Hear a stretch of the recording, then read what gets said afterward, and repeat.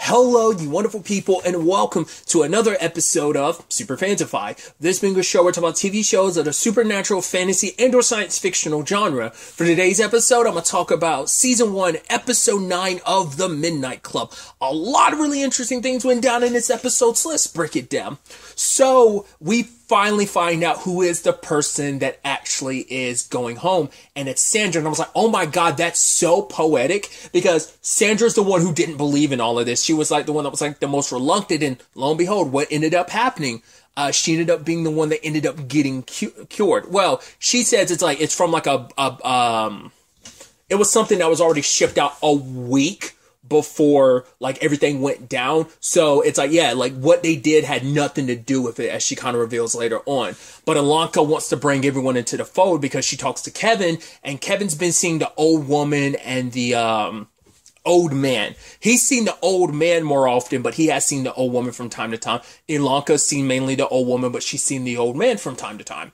And now it's like he also admits he's been seeing some crazy stuff too. In fact, he's actually been waking up down there in that basement area. Even to the point that he even found himself waking up in the bed that's there. And it's like, it's only ever happened subsequently since they discovered that place. That was, what, episode 3 or 4 when they ended up discovering that place. I mean, and obviously in the grand scheme, in the time frame of the show, it's been probably like a couple weeks at this point in time. So he's been going through that the entire time. And he didn't want to say anything to Alanka because he was thinking like, right, it had to be our meds or something. But she was like, no, like, there's no way. Because she's like, at least tell me you've seen what I've seen, because she's like, that way I don't feel like I'm so alone and crazy.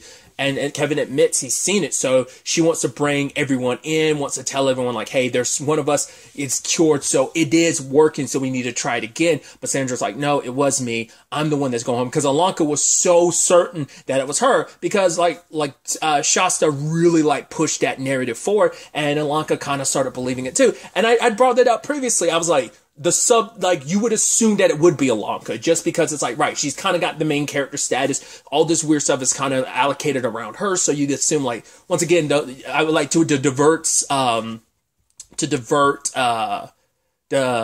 what's the word I'm looking for? I said it last episode.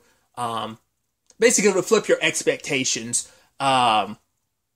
Of course, it wouldn't be Alanka, But it never crossed my mind to think it would be Sandra, and like I said, the last episode, I didn't even think about how poetically ironic it would be because it was Sandra. But also, it almost feels befitting, too. There's layers to it, because it's like, right, she's the one that's always kept her faith. She's always believed, and she's the one that's kind of okay. Basically, at the end of the day, she was misdiagnosed, and because of the chemo in her body, they couldn't tell that she was actually getting better or something like that, right? So there's still something there, but it's not...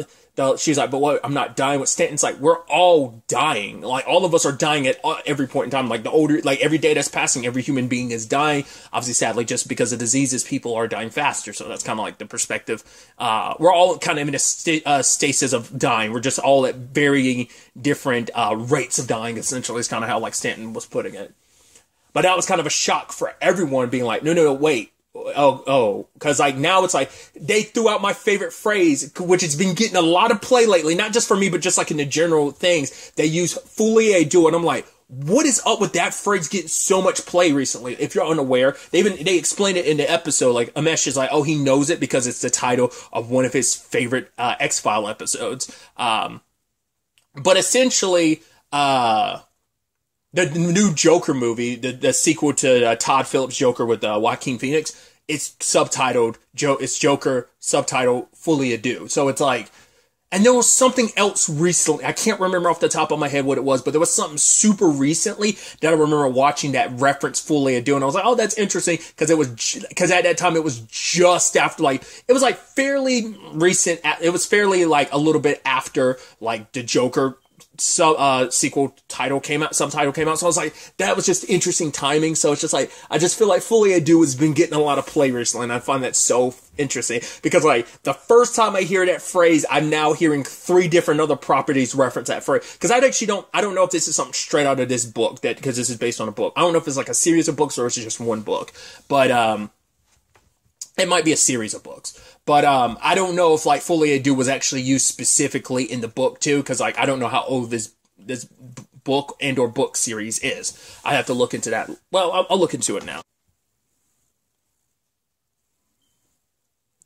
So, quick Googling, it seems like it's one book. Also, was published in the 90s, which also makes sense considering, like, why it's specifically set in the 90s. I didn't know if that was just, like, an aesthetic choice, but it's like, no, the writer was writing based on what was, like, you know, the time period they were in at the time. So it was like, yeah, was it Christopher Pike, was writing based on, like, the 90s, because it was, like, the book was published in 94. So, I was like, oh, that kind of makes a lot of sense. So, either way. Putting all that aside, so I don't know if that's something specifically used in the book. It's kind of my reference because, like, you know, I mean, obviously it's a phrase, it's a French phrase, so like God knows like how long the French phrase is around. So there's going to be plenty of people use it. Like I said, it's just the timing of 2022 happened to be the thing where I've seen that phrase used like 3 times, fairly close to each other. I just thought it was interesting. Either way, because there's also the situation of Spence is the one that was kind of like, well, because I even love Cherie being like, yo, if this was actually a real thing, if I had experienced any of this stuff, I would say so, just because, you know, even I won't even lie about it because it wouldn't be a funny situation to, because even Spence is like, it doesn't make any sense because, like, right, most of the people that die in this place are kids/teenagers, so there's no one that's lived old enough so why would you be seeing an old man and no woman? And the whole fool ado thing is like, right, Kevin and Alanka have been mainly talking to each other about this. She's shared it with the others, sure, but she's really talked to Kevin about it, and now it's like maybe you're both sharing this delusion. And so now it gets to that case of like, well, you know, now it's like, yeah, but what about Spence's circumstances? Like what he heard over the speaker is like, oh, turns out that was Sandra. I was like, what? I was like, that's a twist I didn't see coming. It's like, yeah, Sandra, well, he was at a point where like Sandra was like, yeah, he felt so hopeless at the time. So she wanted to kind of nudge him in the right direction, like, you know, towards God. Cause that was something she had talked about previously with Natsuki about how like, it's so exhausting that she's the only one of her faith here. Like, really, like, she couldn't get anyone to join her side. And now it's like, she's the only one kind of and it gets exhausting when you're like, she kind of feels so isolated from the others because it feels like her religion and her faith kind of separates her so much from the others. So I just thought that was such a fascinating thing. And so she felt so bad about it because she feels this complex emotion of like, I'm happy I get to leave, but I'm also sad because I don't want to leave because you guys are my friends, but I also want to go. And so she's got all these jumbled emotions about it, and it cuts Alanka deep because for one, Alanka believed like, no, it was me. Okay, well, we put that aside. I believe this can work. Wait, it doesn't work. A lot of this other stuff, like, was it just stuff between me and Kevin? Was I just seeing stuff? Was that not real? Did I kind of like, you know, end up kind of sharing this delusion with, you know, so that's when you kind of get into that territory of Alanka kind of be like, almost like everything she believes is BS now. And she left and she happened to run into Catherine, and God forbid she tore into Catherine, which I think was completely unnecessary. But obviously, like, Alanka was like, just everything happened at once. She's not the one that's going home. She was so certain it was her. She kind of didn't want to she didn't want to believe, but like I said, with Shasta, it made her kind of feel like, no, I really am the one. I should believe. And then you take the aspect of now, like, even like all that, because let's not forget, this whole thing, Jane was the main reason she came here. Her whole reason for coming here in the first place is because she held out hope that this place could be the reason that saved her, especially because the woman who had the exact same condition as her ended up, like, being saved. So that's where we kind of get into that complicated territory for Alanka. So, and I think just all those emotions, that anger, that sadness, and she kind of took it out on Catherine because it's like, oh, you have the audacity to show up here with like your prom photos of Kevin and saying like, oh, I know he didn't want to do it, but I mean, he looks great. And it's like, yeah, like he had to put on 20 pounds of makeup to look happy for you. You don't even know what he's going through. Like, this isn't some like beach retreat or whatever. We're all sick here. We're all dying. And the fact is you want him to like walk down a beach with you. Cause it's also like, well, she's also taking this out on her because it's like, well, she likes Kevin. There's already been something there, but they never acted upon it. For Kevin, it's like, right, he doesn't want to like do that to Catherine because it's like, that's his girlfriend.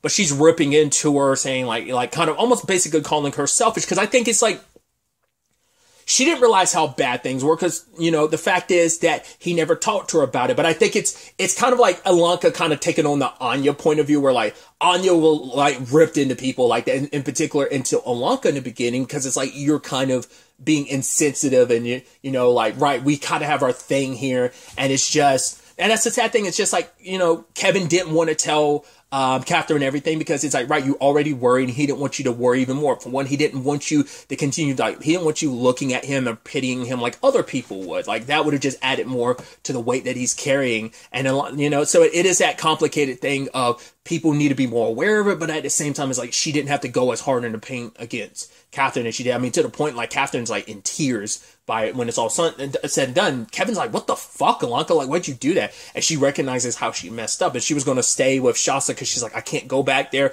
Everything I thought was a lie. It's BS. I did what I did. Like, she probably figures, like, Kevin's going to hate her. The others are going to hate her, so she was going to stay there, which Kevin and Spitz had in a conversation because he's like, you know what you want to do. And he's like, I'm not going to break up with Catherine. He's like, I didn't even say you had to do that. But the fact is, I told you to do what you want to. And that's immediately where your mind it goes. It's like, that proves it. But for him, it's like, I don't want to break Catherine's heart because, like, right, I'm already dying. He's like, that's the point. Like, she is a girl with a dying boyfriend, and eventually she will be a girl with no boyfriend. Like, you're not doing her any favors. Like, the fact is, when you die, like, you're going to leave a hole in her heart. You're going to tear her apart by doing that. So I don't know what you're thinking. You're like saving her, but for him, he's like, and he says this beautiful line that I thought was so interesting, where he was like, Kevin said, when it's all said and done, he's like, do you know why I don't ever finish my stories? Because the moment you know the ending, the rest of the story disappears, because it all becomes about the ending. That's all you kind of focus on,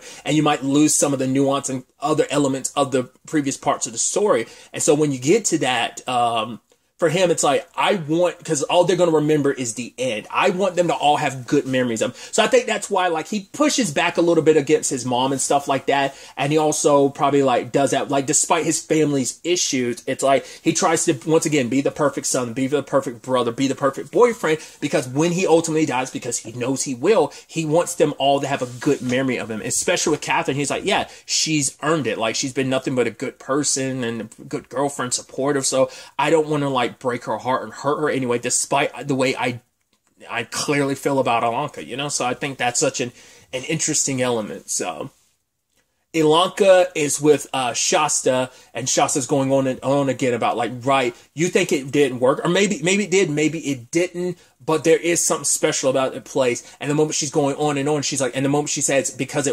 I know, and I'm like, oh, you're Julia Jane. And that also explains why you got beef with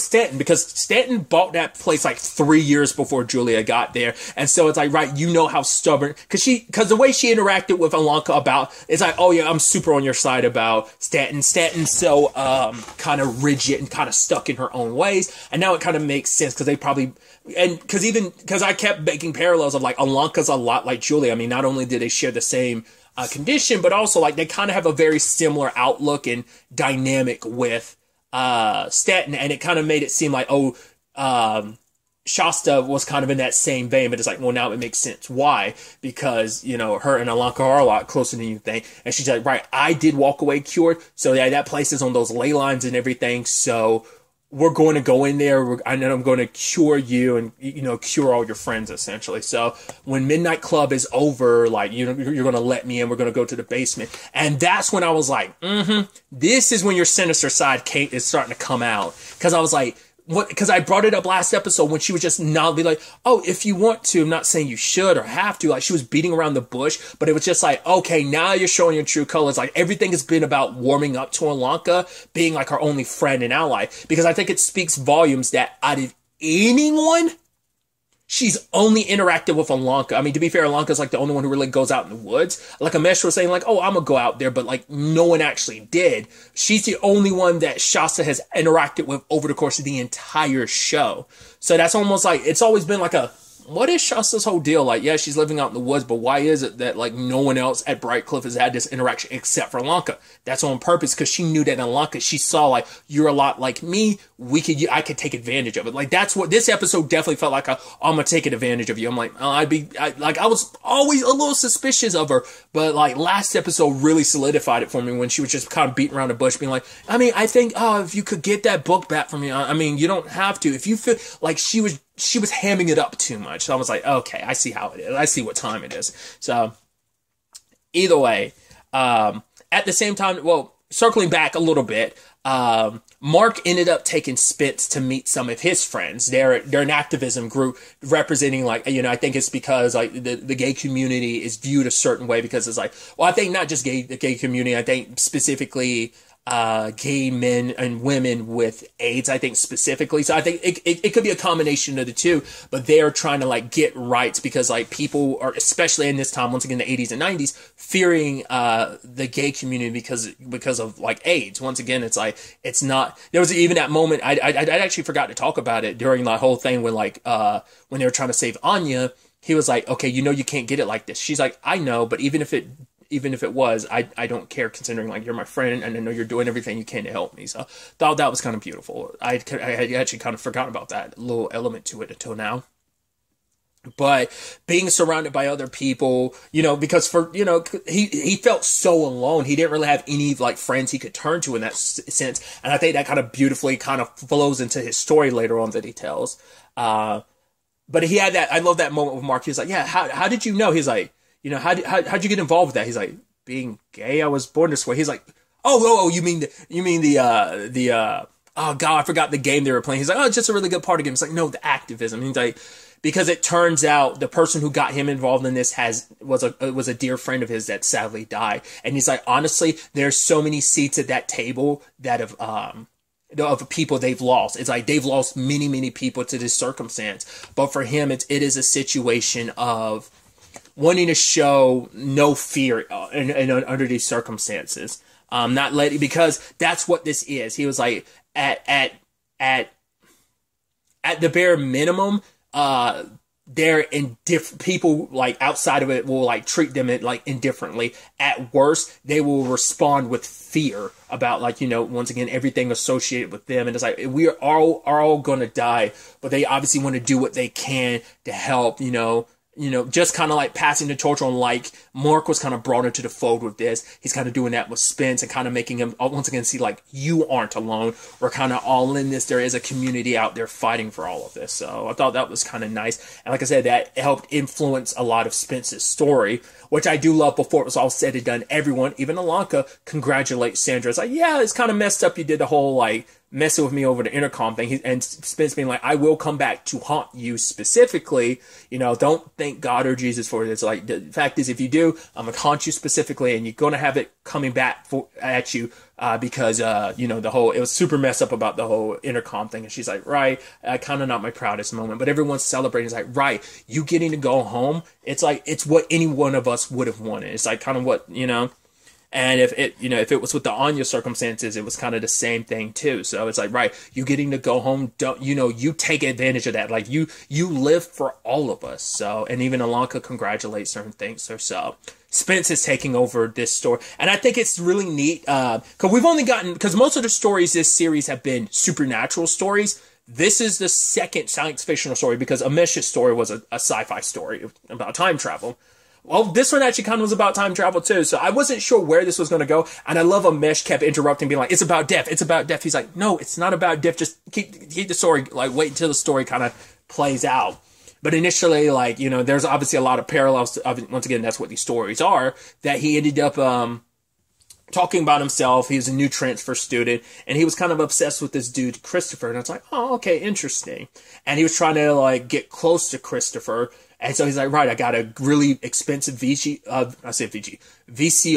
recorder. I was trying to record the Terminator movie because, like, hey, he's a sci-fi geek like I am, so let's take advantage of it. I can invite him over, which that eventually did work. And I was like, yo, he brought the wine, cheese. They made, like, Terminator, like, cheese puns. But then it turns out they weren't watching the movie. It was a game that was recorded, which I love that Kevin constantly kept interrupting, like, the what? He was like, oh, the C, he mentioned two teams, and Kevin's like, you know, those aren't two real team names. He's like, I don't care. I don't like sports. He's like, so the 99ers and the Orcas, and Kevin's like, those aren't better. I love that he just kept interrupting it. He's just like, oh my God, what is with these names? I love it. It's so good. I love that bit. And I even love in the story, the news reporters like, yeah, the Niners and the Orcas, which those are real teams with real names. I love that was even included in the story. But it's like, okay, I guess something glitched. Like, what happened? They happened to go and to a bar. It's like, wait, that game was already recorded last night. It's like, no, it's live. And they make a bet, and it turns out I keep doing it again. The VCR tape ended up recording a future, so they took advantage of it, and they racked up a few wins because they ended up getting about $1,200 out of the whole deal. And also things changed as like things escalated between Rel, Spence's character, and Christopher.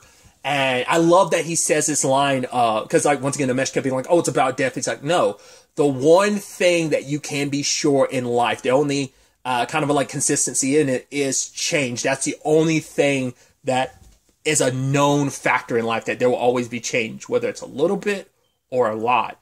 And so, but there was a change in the videotapes this time. Instead of a sports game, it ended up being like, oh my God, this student gets hit by and killed by a falling AC unit, which it's interesting that the person was Sandra's character, which it's almost like, oh, like by the grace of God, she ended, it's like, oh, it's kind of a miracle she was saved. So it almost feels poetic in that regard. But then Christopher saw this weird guy and was like, this guy was giving me the weird vibes. And he's like, but now like they both start feeling weird about it. Cause like, right, this tape, like if it's not just showing us games anymore, like, but yeah, you saved someone's life. And it's like, yeah, but we don't know what this is. Like, what if I don't, or I'm not able to save someone's life next time? Like, that's a lot of guilt knowing, like, the future, and you're not able to help the person. So they promise not to watch the tapes. And I love that line from Spence of, the thing about when you're all by yourself for so long, it ends up, when you don't have someone around you, you kind of like, another person kind of makes you kind of pretend like you're not who you are. So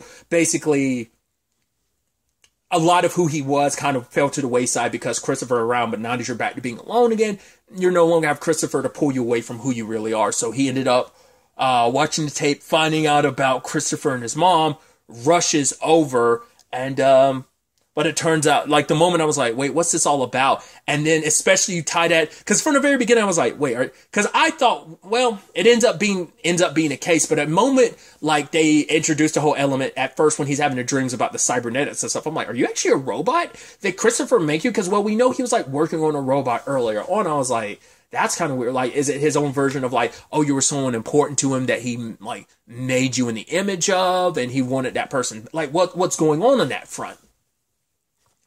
And then especially when someone comes knocking at the door, like especially when the thing that knocked Christopher and his mom out, I was like, oh, that's something futuristic. I was like, wait, what are we doing? And then the guy comes in with the clothes. It's not until not until partway into the conversation, I'm like, wait, are we doing a Terminator thing here? And it's like, we kind of are.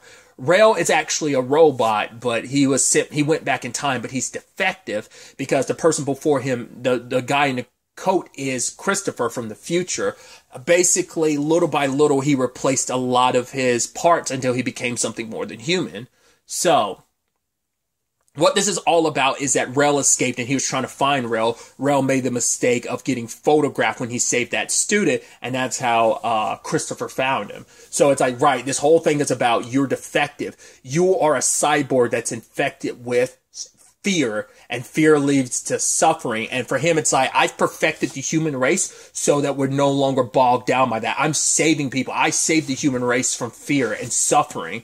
But you came back in time to try and kill a younger me to stop me from saving the human race. And so, but the long run of it all, it's like, right, this thing inside of you is a disease that, this disease that is fear. So obviously the disease in him is like a metaphor for obviously for both the fear that people have for the disease that is in him, that is AIDS, but also the fear of like, that, that whole thing of like, you have to be perfect, And it's a situation of, it's like, right, you do what you got to do because I do love you. He's like, I'm not the one that's malfunctioned. I'm not the one that's, screwed up. You are. The fact is that you want to take away fear from people. Like, fear isn't a bad thing. It's like, every aspect of it, like humans, it's a phrase that I've kind of like taken, it's not, shouldn't be used all across the board, but it's like, I think generally speaking, and I don't, like I said, it doesn't always apply to everyone, but I do believe, generally speaking, I think people are perfectly imperfect. We are capable of making mistakes. We are capable of not being perfect. We are perfect because we're imperfect. That imperfection, I think, allows us to grow, to change, to be better, to do better, And you lose a lot of that when you remove like one facet of that humanity, and that is fear. Like you chip away any part of that humanity, chipping away at the fear. Because it's like, I think it might be that thing of thinking like, right, with fear comes suffering, but without suffering, there is no change, there is no growth. He basically chipped away at his humanity, and basically he got stuck in what he is, and he can never grow beyond that. You never give people the chance to grow or learn, you know. So Rail leaves a message in the tape as future Christopher kills him.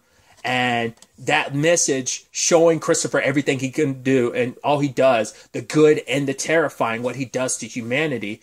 And for Rail, it's like, right, he was malfunctioned, but for him, it's like, I loved, you know, and that was the important thing, that's something that, you know, Christopher had messed up, you know, changed humanity. And this Christopher focused on that love, and he never went down that route.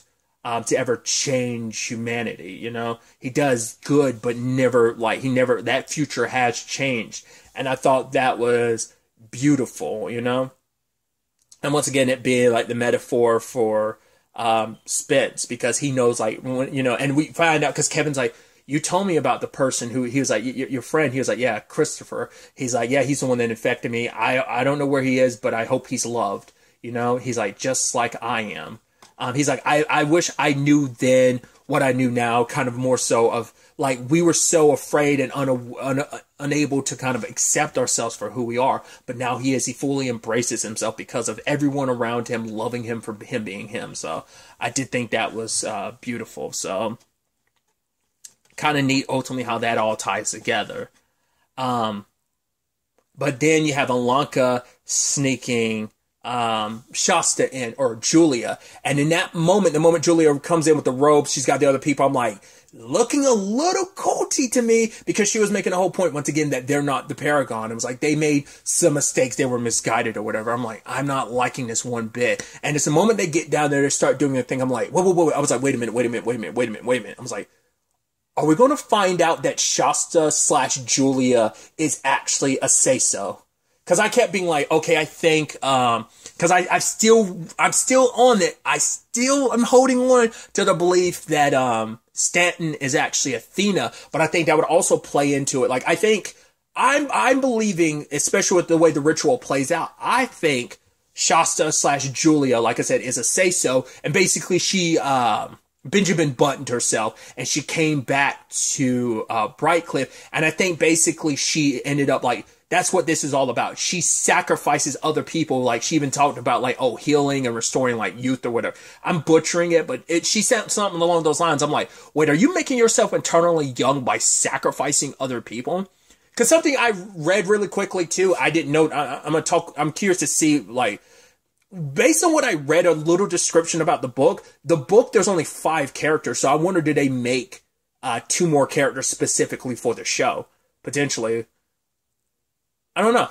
They might have made characters specifically, kind of like adapting the show more so for like present day, while even setting it in the 90s, kind of fitting like conversations that would be in the 90s that are still very true and potent today. Like, there's some ideas I have about like certain characters. I'm like, I could see that probably being a character made specifically for the show now that might not. But I thought that was interesting. I was like, because I noticed that detail of like, there's only 5 people in the book, especially because like the whole thing about like the sacrifice, like the whole like, you only need 5 sisters anyway. So I'm like, I don't know. Well, I'll look into that more when I'm done, but.